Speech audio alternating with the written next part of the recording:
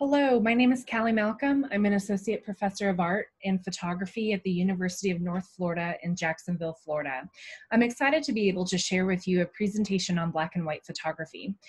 For those of you who are photographers, you hold a tremendous amount of power. The images you make have the opportunity to shape our world, and what you create for your school becomes a part of your school's permanent record of the experiences of you and your classmates. Future yearbook and journalism students will look back on what you've made, and they'll be able to better understand this time period and your experiences through those images. So you get to create that visual record, and that is such a gift. So again, today I'd like to talk to you about black and white photographs and their usefulness in contemporary photography. Whether that is for journalistic photographs or fine art images, the conversation's the same. So for the record, I also love color photography.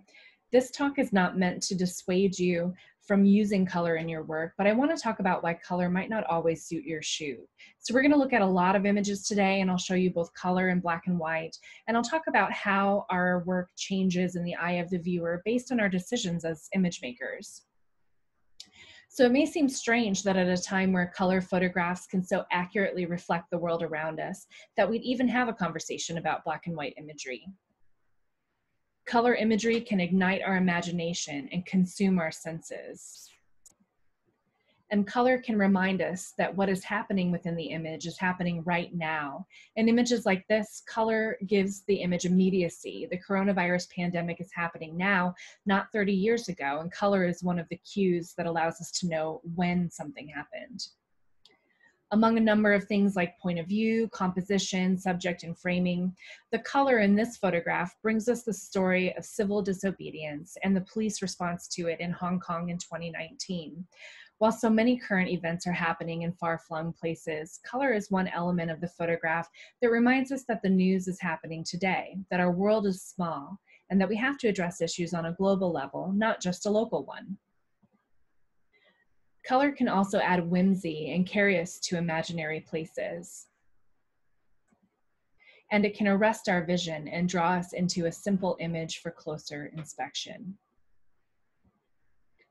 But just as the invention of digital photography led to a sort of renaissance or increased popularity of 19th and 20th century processes, the sheer volume of color imagery that saturates our experience, fills our newsfeed, and graces the pages of our magazines doesn't crowd out the black and white image. Rather, the dominance of color images serves to underline well-made, well-placed black and white photographs. Sometimes it's in the lack of color that we can find power in photography. So what is it about the black and white photograph that is so powerful exactly? Photographer Elliott Erwitt is an American who was born in Paris in 1928. He's a Magnum photographer. And to Erwitt, he suggests that color is descriptive and that black and white is interpretive. So what does that mean?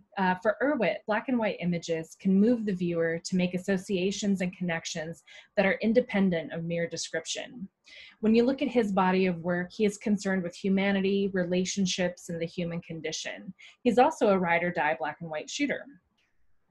So here's an image called Colorado 1955. In this image and the next one from Serbia in 1967, color film was around, but it was expensive to shoot, it was expensive to process, expensive to print, and the quality wasn't particularly great, certainly not by today's standards.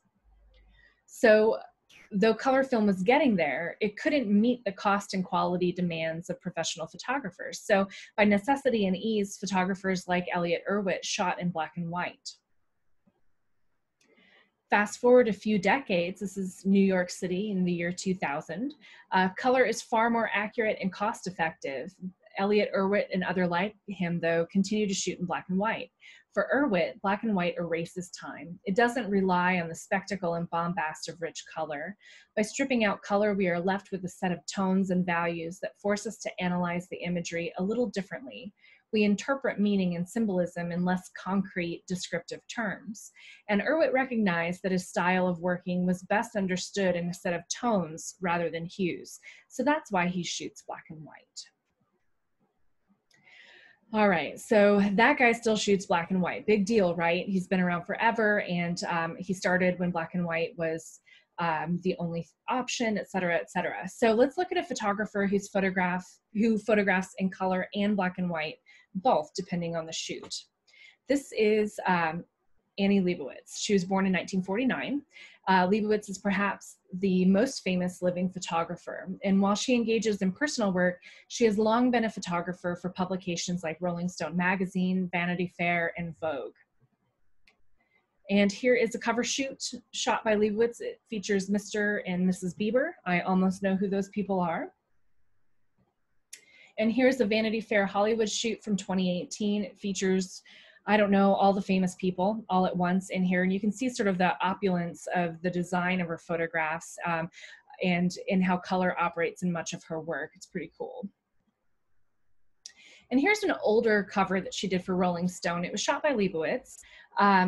Some of you may have seen this image before. It's a cover image of Yoko Ono and Beatles legend John Lennon. In the olden days, photographers would make a Polaroid image before shooting film in order to test light and composition. After the shoot with Ono and Lennon, Leibovitz showed them the Polaroid test shot, and John Lennon looked at it and he said, "You've captured our relationship exactly." This image was made on December 8th, 1980, and it was made about 5 hours before John Lennon was tragically shot and killed. The image itself is packed with intensity already, but now it is loaded further by the history of that day. The loss of Lennon a few hours after the shoot makes this the final image we have of him. And what a blessing that he was able to see it and that he also liked the photograph, right? So why show Leibovitz? Leibovitz has a tremendous budget to make her work. She has a host of assistants to realize her vision. She often orchestrates over-the-top editorial shoots of celebrities. Can you turn a celebrity into an octopus? I certainly can't. You can't either, but Annie can.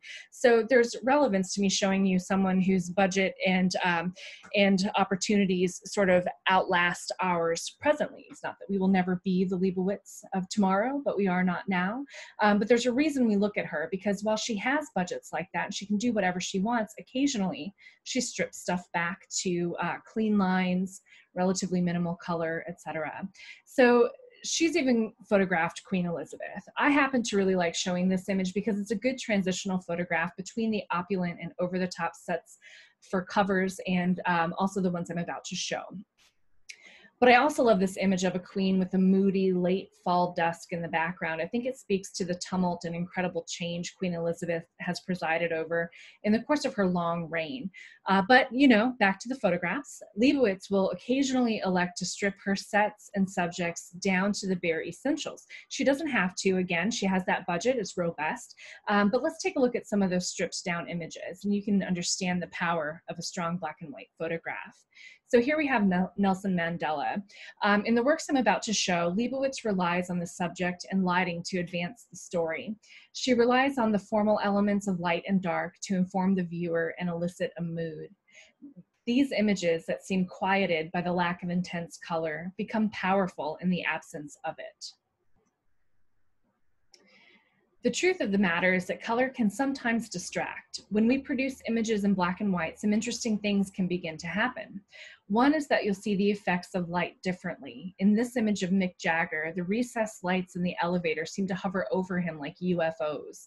The lighting adds to the strangeness of an image that depicts a rock god in an elevator in a bathrobe with a towel on his head. The strangeness of the light quality, the location, and the wardrobe are wonderful.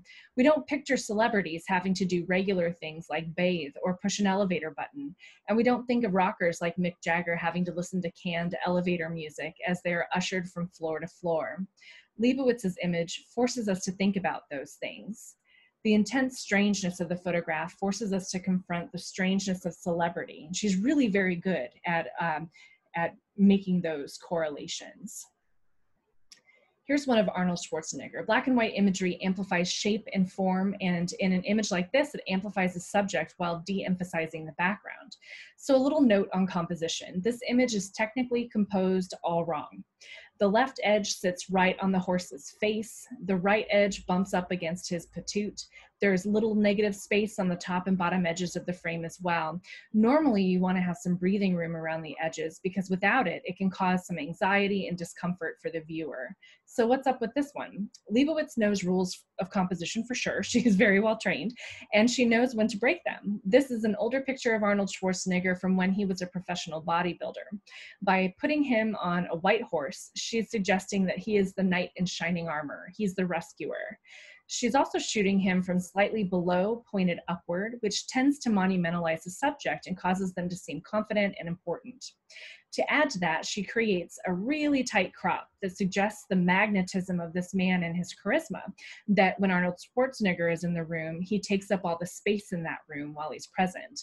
So these are all clever decisions by a pretty clever photographer for sure. But let's get back to the black and white of it all, shall we? So black and white can carry emotion differently than color images. And I think we can see that here too. Some of it is with the shallow depth of field, where the grasses in the background are a little bit blurred. And here we've got Leonardo DiCaprio draped in a swan. And I have to tell you, if you ever have an opportunity to drape a swan around someone, you should take that opportunity. It creates an incredible photo. And it also allows us to focus on things like surface quality of skin and musculature. This is rocker Iggy Pop, who has a lot of interesting textures in his skin and musculature. And the black and white photo, along with the style of lighting, really amplifies those things. And it also erases time, and it pushes an image closer to history rather than present. Here's sculptor Louise Bourgeois, who became famous a little bit later in her life. If you're ever in a major art museum and you see a really large-scale sculpture of a spider, that may be one of hers. The spiders represent her mother, by the way, but we won't go there.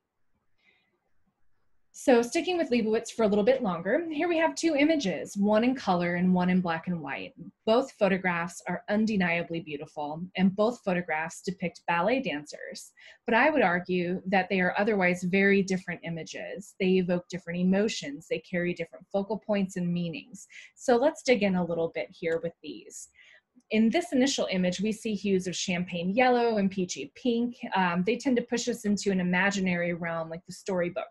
The figures become characters in a broader story about romance, and they have a fairy tale quality. The work is not meant to be descriptive of dancing. It is using dancers to tell a story.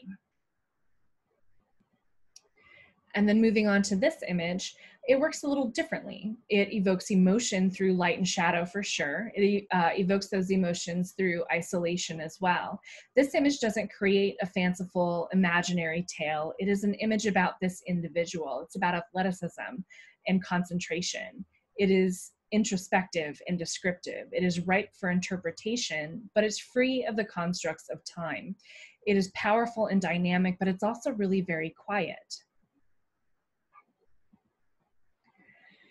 Okay, so let's shift gears a little bit. I think it's important to talk about a practical reason why practitioners have often used black and white for commercial, news, and print publications. That just makes sense. Here we have a cover image of Rolling Stone. The cover image is of Lady Gaga, photographed by David LaChapelle. So if you enjoy color photography, celebrity culture, and critiques of consumerism, then David LaChapelle is totally your guy. Similar to Leibowitz, he enjoys massive budgets and access to very famous stars. His style is different from Leibowitz, however, and you can see that if you compare the two. So there's something really about LaChapelle's images, really all of them. He makes them seem like a little bit wet or a little bit sticky, and he's kind of a weird guy and a tremendously gifted image maker. Anyway, this is an '09 cover shoot for Rolling Stone. We know it's a contemporary image for a number of reasons. First of all, it's Lady Gaga, and she's a contemporary star. There's a date listed on the magazine, which is also a clue, and Gaga lacks a certain amount of clothing, which is acceptable today, but would be considered unacceptable in bygone eras. So putting all of those clues aside, this image carries the mark of its time due to the quality of the cover. Color printing has advanced to the point that it very closely resembles our world accurately. This hasn't always been the case, and color images from early eras tend to show signs of their age.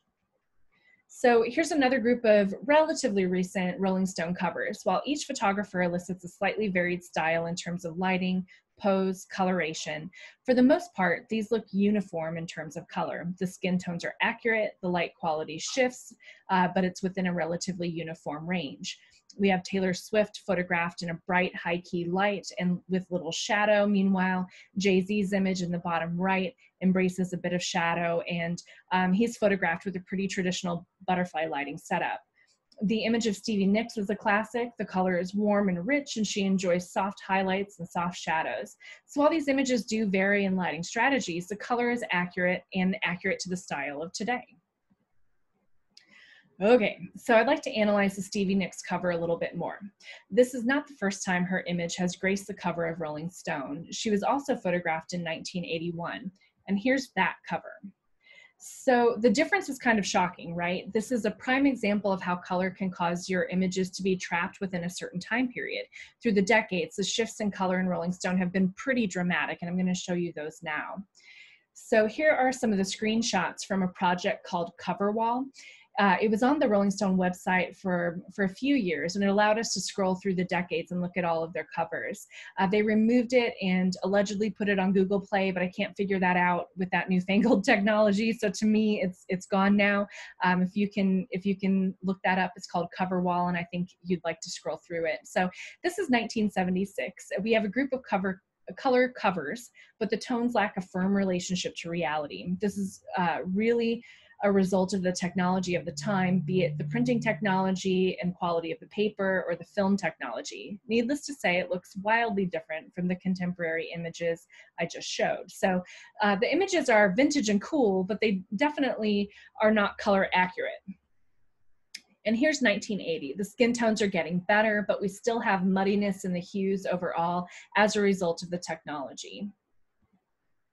And here's 1990. We see it was a time of less uniformity in both the style of the photographs and the look of the color and the covers. The Janet Jackson image is interesting. It's a sepia toned one rather than strict black and white or strict color. Then moving right along. So this is 1995. In 1995, we see the great democratization of digital photography. A lot of people were able to access those types of cameras, and there was the huge shift going on in photography generally. So when digital photography and digital technology really started to take off, I spoke a little bit at the beginning of the talk about how new technology in photography can lead to a renaissance of older processes or looks.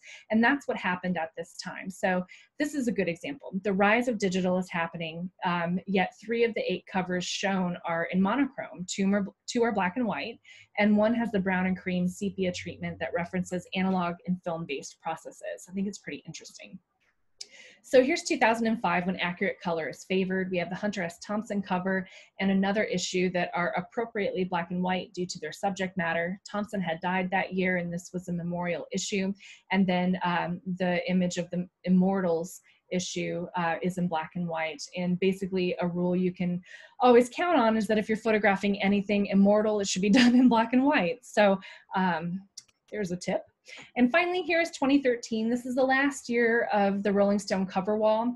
It's subtle, but there is a difference between 05 and 2013. During this time, we see a shift away from the warmer toned or accurate images and a move toward lower vibrance and cooler toned images. So the Dylan and Michael J. Fox covers are a great example of what was trendy in photography at that time, where things lead more blue than they do yellow.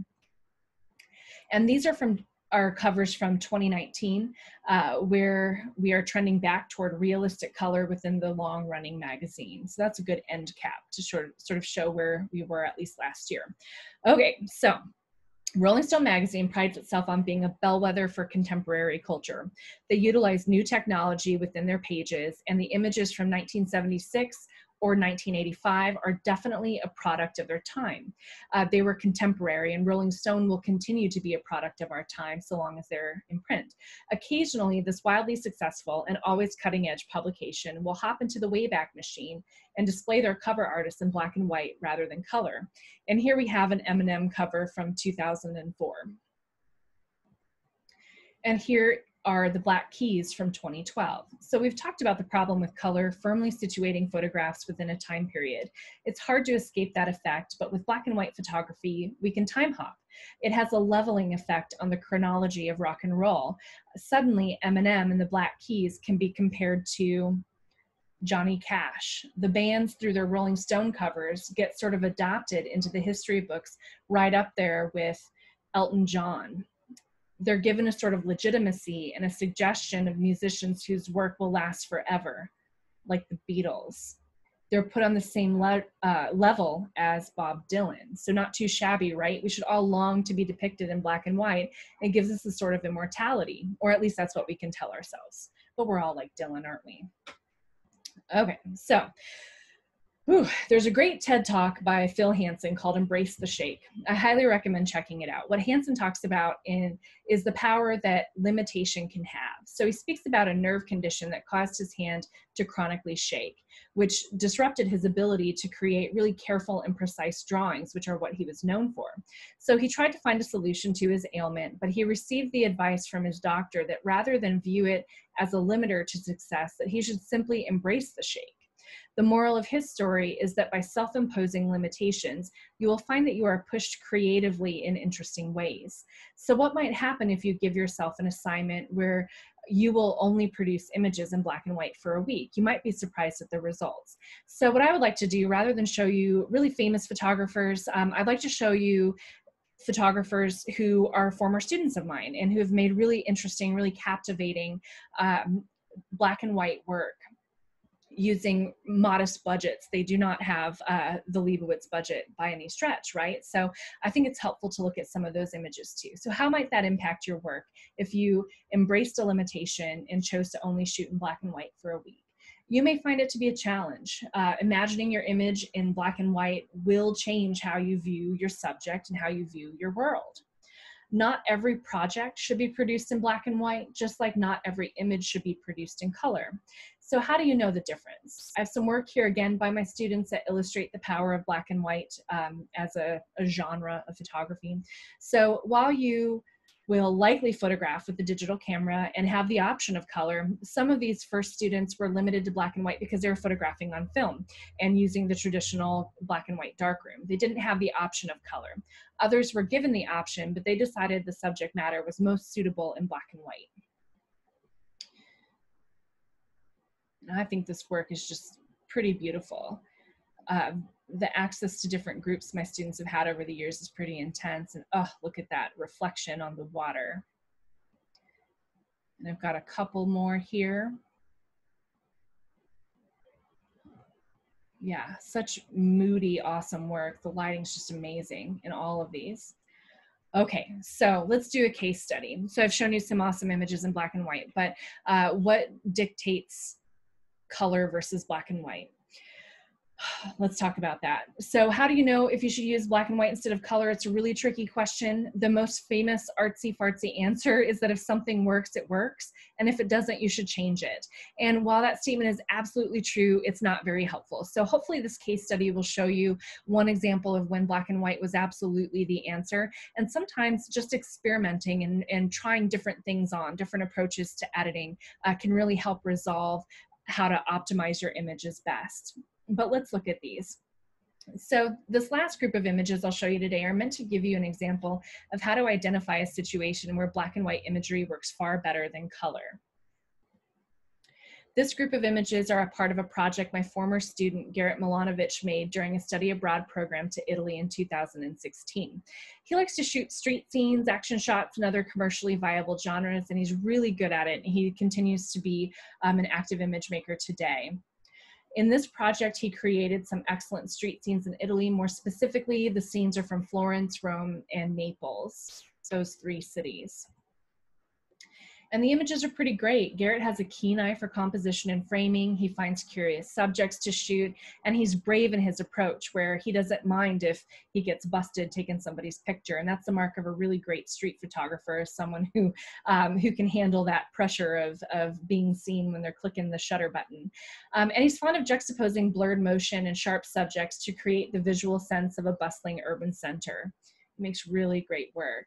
As individual images, these are all pretty successful, right? They all have excellent exposure, the tonal range is awesome, the color is exciting in a lot of the images, and the lighting is always quite nice. But when you put them together in a series, and that was his project, was to make a series of images, there's a slight problem. The images remain dynamic and interesting as individual images, but they didn't have cohesion or enough unity as a group. When he assembled a photo essay or series, that lack of cohesion was a killer. And so he tried something. He flipped them into black and white, and let's check out the difference. The individual images remain strong because they were well made to begin with. Some of them, like this one, make me a little bit sad because the purple glow of the gas station lights were so powerful in the original version, but he can use that color version in another set somewhere else. But as a group, the black and white served to unify the series a little bit better than the color. So that's what he rolled with. And here's that last one. And let's look at them all in the group. So here we see the final result of his endeavor. In the end, converting from color to black and white created a cohesion necessary to unify his photo series. That one choice made all the difference between a successful photographic series and one that just didn't quite work well. The images were always stunning, but he needed that unifying effort. And that happened when he flipped them into black and white. So I'd like to conclude today with some tips when considering black and white for your work. First, try pre-visualizing the image in black and white. Is there enough natural contrast in there? Think about the line in the scene, the shadow, the highlight, the shapes, volumes, forms, etc. Does your image have natural contrast? With black and white in particular, you must have a clean black tone and a clean white tone almost always in order for the image to have visual pop. Be sure your image has that neutral contrast and tonality. As with all images, exposure is super critical as well. Lighting is the difference maker in photography. Interesting lighting will elevate your work to new levels, whether you work in color or black and white. So I think it's one of the key elements in photo generally. And then also when to use black and white. One last tip that I give you begrudgingly, because I'm certain you will always make beautiful photographs in really amazing lighting with perfect exposure, and you'll captivate or you'll capture important moments. So when you use black and white, one last tip is that it can cover up a few sins in photography. So if you do have some issues with poor exposure, flat lighting, working in black and white can help de-emphasize those trouble areas. It can't always fix them, but it can turn a struggling image into an acceptable one. So again, it may not work all of the time, and it's certainly better to start with a solid foundation, but occasionally you can save an otherwise doomed photograph by trying it in black and white. So to conclude, I encourage you to explore the absence of color, see how it changes the way you view your world and your subject. Explore how black and white photographs can erase a sense of time and place and make your work more universal. So I'd like to thank you for your time, and thank you for listening. I hope this was helpful and hope you think about images in a new way. And I'm going to try to stop this. Okay.